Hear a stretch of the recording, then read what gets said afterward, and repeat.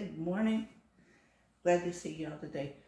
Don't forget, we'll be here in a little bit with music and then with the sermon. We've got a good joke for you. Ready? Okay. A truck driver walks into a cafe on the Hume Highway with a full-grown emu behind him. Okay? The waitress asks for the order. The trucker says, "I'll have a hamburger, chips, and a coffee." Turns to the emu, says, "What about you?" "Sounds good to me. I'll have the same," says the emu.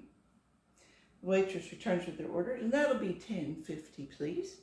The trucker pulls into his pocket, gets the exact change, and pays her.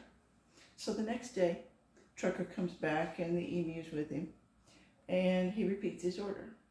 "A hamburger, chips, and coffee, please." And the emu says, "Sounds good. I'll have the same." So, one more time. He reaches into his pocket and pulls out the exact change. This is the routine for a couple of days. And, you know, the waitress has kind of got it figured out. So, anyway, one night the two of them enter. "I guess you'll have the usual?" asked the waitress. "No, it's Friday night. I'll have a steak, baked potatoes, and a salad." He looks at the emu. "Sounds great. I'll have the same." The waitress brings the order and says, "That'll be $32.65. Once again, the man pulls out exact change from his pocket.